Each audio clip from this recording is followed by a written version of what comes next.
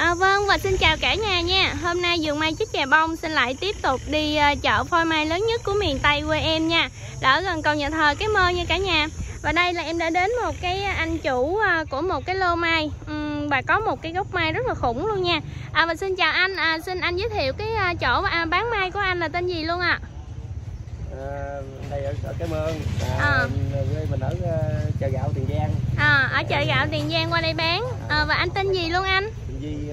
Anh Duy ha. Mọi người thì khi mà muốn có nhu cầu mà muốn cái mua cái mai phôi mà gốc đẹp á thì về ngay chỗ cầu nhà thờ Cái Mơ cứ liên hệ với anh Duy nha. Và anh Duy xin đọc cái số điện thoại của anh luôn để khách chưa gần xa người ta giới thiệu luôn, người ta mua luôn á.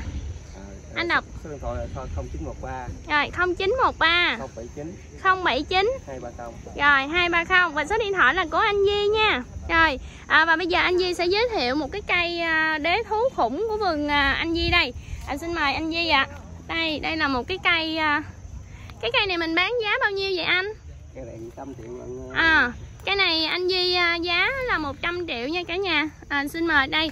Nhưng mà thật ra cái cây này rất là khủng luôn nha. Cái hoành này là khoảng bao nhiêu hả anh? 40 hoành. Hoành này là 40 hoành nha. Nhưng mà đặc biệt là cái cây này á là nó có chân này, có chân hình thú luôn đúng không anh? Dạ đây. Đó, anh giới thiệu cây của mình ha. Rồi đây. Rồi và cái cây này như thế này đây ha. Khách nào ở gần xa thì cứ liên hệ nha. Rồi, và tiếp theo là cái bên đây là của anh luôn hả anh Duy? Dạ rồi, đây. Bên đây thì cũng có hình thú luôn nha. Mà cái dạng này là nguyên bầy thú luôn nè. Thú bên đây nó nhỏ hơn thú bên kia nha. Đó, cả nhà thấy không? Rồi, đây. Rồi, cái lô này xin hỏi là mình bán giá bao nhiêu luôn vậy anh? Để em có thể giới thiệu khách gần xa. Cái đó tùy theo cây.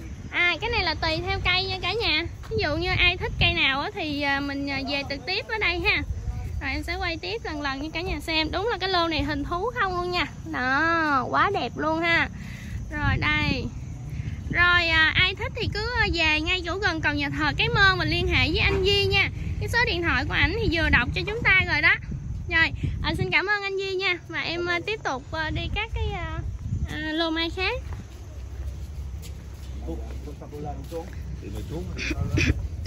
Đây. Hình thú không nha cả nhà. Quá trời luôn. Đây, một con thú ở bên kia nữa ha. Rồi đây. Rồi ở đây rất là nhiều cái lô mai luôn nha. Đó, em sẽ quay cho cả nhà. Đúng là cái chợ phôi mai này lớn nhất miền Tây nha cả nhà. Nó ở gần cầu nhà thờ Cái Mơ và đặc biệt là nó ở gần nhà của em. Cho nên hàng tuần là em sẽ ra đây quay một cái số lô mai để cho cả nhà thăm xem. Và nếu mà ai có nhu cầu thì cứ về đây mua mai ha. Và đây là cái lô mai nhỏ nha. Đó, cái phôi mai nhỏ. Nói chung là ở đây nó có rất là nhiều dạng nha. Lớn nhỏ gì đủ hết luôn á. Tùy ý thích của chúng ta. Muốn lớn có lớn, muốn nhỏ có nhỏ luôn ha. Và đặc biệt cái lô này em thấy cái bộ rễ của nó rất là đẹp đây. Đây là một cái đế nôm này cả nhà. Đó, rất là đẹp, một cái đế nôm đẹp lắm luôn nha. Rồi, đây là cái cảnh mua bán ở chợ phôi mai ha. Khách nạp người luôn nha. Đây, xin chào chú Hai. Rồi chúng ta lại tham quan vườn của chú Hai. Vừa rồi đợt rồi thì tuần rồi em có quay ha. Nhiều người đã xin số điện thoại của chú Hai thì bây giờ em xin lại đây, xin lại số chú Hai nha. Vâng, và chú Hai, cái lô này của chú hả chú Hai? Cái này của tôi. Dạ, chú Hai ơi, chú Hai đọc cái số điện thoại giùm con đi để cho người ta liên hệ với mình luôn á. Thôi tới đâu tính tới đây. Vậy hả? Dạ rồi, đây là cái lô. Cái thị trường cho như cái chợ rồi. Rồi ai muốn tới đây thì cứ phải chăng là mua bán. Đúng rồi, thì chú nói là cứ tới đây ha.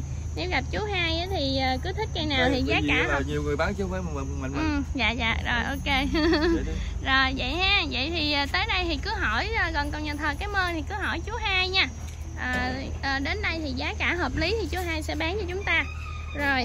Nhiều người bán chứ không phải mình bán. Dạ. Rồi. Thấy được. Chúng ta tiếp tục đi các cái lô mai khác nha. Đây là cảnh mua bán của các và chúng ta qua bên đây. Bên đây là một cái lô mai cũng rất là đẹp luôn nha.